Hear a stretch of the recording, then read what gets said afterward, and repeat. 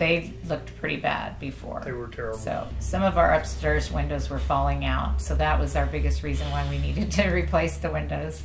And it was either that or we were going to have to paint around the windows again, and we didn't want to have to do that. So.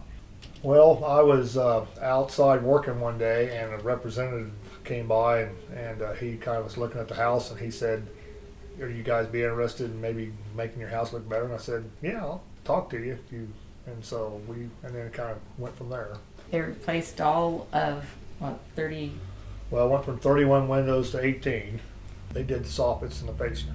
They did good. They were. I thought they were really friendly guys. I really talked to them a lot, and I really enjoyed.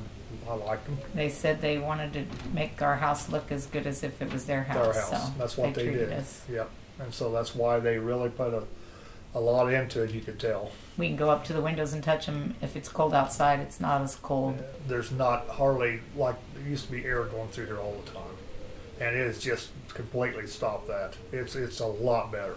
Yeah. We can tell big differences. And this winter it should be really good.